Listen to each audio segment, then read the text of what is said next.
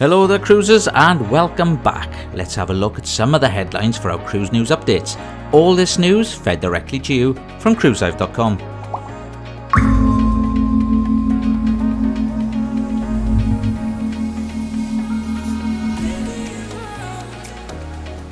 We begin our headlines with Carnival Cruise Line as they adjust multiple itineraries for 2 ships. We look into stats now for increase in web traffic. Also, there is new technology which will help speed up debarkation. And last on our list, we have expansion programmed on Alaska cruising. And starting us off today, we have Carnival Cruise Line has begun contacting guests booked on upcoming sailings of Mardi Gras and Carnival Vista about itinerary changes for their cruises. A total of 11 sailings are affected. Now 3 itineraries have been changed for Mardi Gras. The November 11th is a 7-night Western Caribbean sailing from Port Canaveral. And November the 25th sailing in 2023 departure is a 7-night Eastern Caribbean cruise originally planned for 2 days at sea. As well as the April 5th 2025 cruise is another 7-night Eastern Caribbean sailing. Now we have impacted dates for Carnival Vista, which is November the 26th and December the 10th 2023. We also have April the 28th and December 22nd 2024. And finishing things off, we have January the 19th, February the 2nd, April the 13th and April the 27th 2025.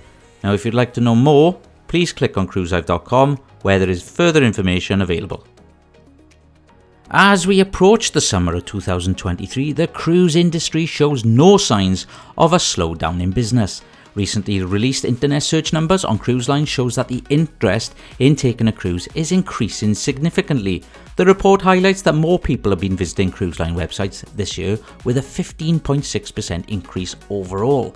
The newest edition, Virgin Voyages, is enjoying record numbers with an incredible 104.8% growth in the number of visits to his websites. Celebrity Cruises saw a 36.8% increase from last year, and Norwegian Cruise Line saw an uptick of 33%. Royal Caribbean recorded a 4.5% increase from the previous year.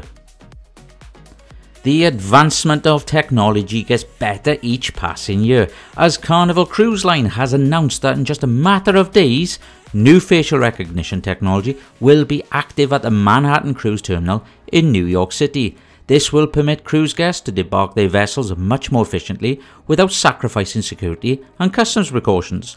The new technology will be used beginning with debarkation of a 4-night round-trip cruise to Bermuda, as guests won't need to stop and speak with a customs official, but instead cameras quickly capture and match up each individual face with digital records to confirm their identity. We have some big news now for our final story, as travellers heading north on Holland America Line's Alaska Up Close program will experience an abundance of Alaska's wild maritime environment and rich cultural heritage.